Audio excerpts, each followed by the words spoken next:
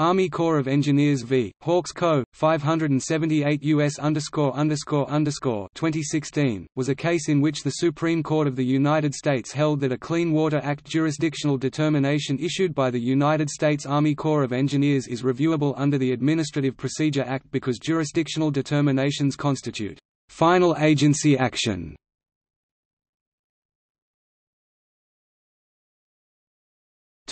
Background. The Clean Water Act prohibits the discharge of pollutants into waters of the United States without a valid permit. Because it is sometimes difficult to determine whether property contains waters of the United States, the United States Army Corps of Engineers issues jurisdictional determinations on a case-by-case basis that specify whether property contains waters of the United States. In this case, the United States Army Corps of Engineers issued a jurisdictional determination, which stated that property owned by peat mine operators in Marshall County, Minnesota included waters of the United States because it contained wetlands that had a significant nexus to the Red River of the North. The mine operators filed suit to challenge the Corps' jurisdictional determination under the Administrative Procedure Act, but the district court ruled that it could not exercise subject matter jurisdiction because the jurisdictional determination did not constitute final agency action. The United States Court of Appeals for the Eighth Circuit reversed the district court's ruling, and the Supreme Court of the United States granted certiorari to review the case.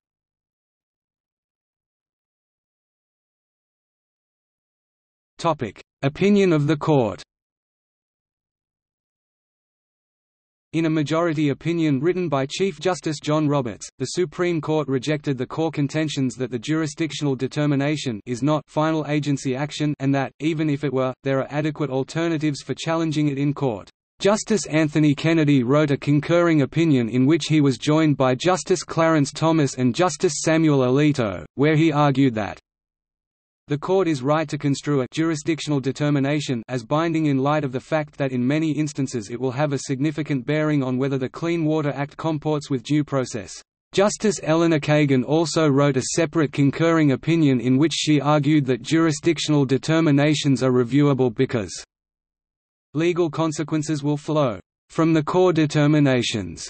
Justice Ruth Bader Ginsburg wrote a separate opinion concurring in part and concurring in the judgment in which she argued that there was nothing tentative or informal about jurisdictional determinations, and that the core determinations have an immediate and practical impact.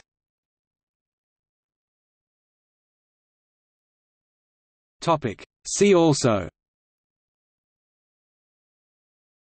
List of United States Supreme Court cases, Lists of United States Supreme Court cases by volume, List of United States Supreme Court cases by the Roberts Court.